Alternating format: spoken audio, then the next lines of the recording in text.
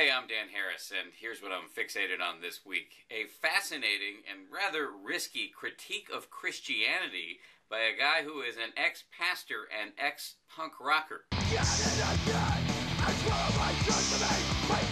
Here he is. His name is Jason Berggren. This video is from his days in a Christian punk band called Strong Arm. After the band broke up, he went to Bible college, started a family, and helped to start a church in Florida. Now he's become a writer, and his new book is provocatively entitled 10 Things I Hate About Christianity. Hate is a strong word. Yeah, that's what I hear. It is a strong word, and I wrestled with using the term. I use it in the sense of an angst ridden frustration. It's not a closed, bitter anger. So you're not saying you don't want to be a Christian? I'm not saying that. I just have a lot of frustrations, and it's just a passionate, honest reckoning. Have there been people who are upset about the name of the book? Yeah, I get emails every so often.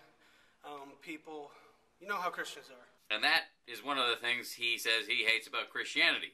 Christians. Christians do dumb things. They hold signs up at funerals and just very hurtful and destructive things. And Jesus took to task people who claimed to represent him and came off as self-righteous.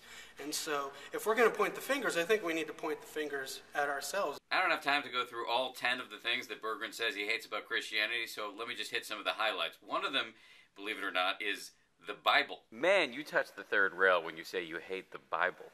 Yeah. What do you hate about the Bible?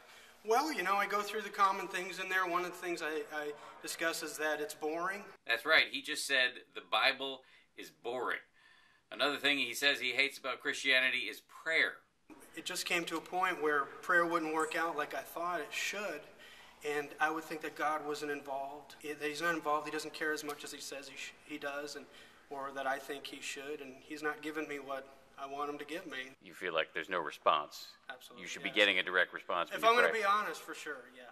I think it's worth reemphasizing at this point that Berggren is a devout and practicing Christian, which is why he wrote this book. A lot of times, we as followers of Jesus will represent faith in a way that, hey, if you start this journey, it's like a cure-all, it'll fix all your acne and help you get a really pretty girlfriend. And that's not necessarily the case, It will bring a level of clarity and peace, but there's still going to be difficulties. He says he hopes that if he's brutally honest about his difficulties, even if it ruffles a few feathers, perhaps it will encourage some people to search out God.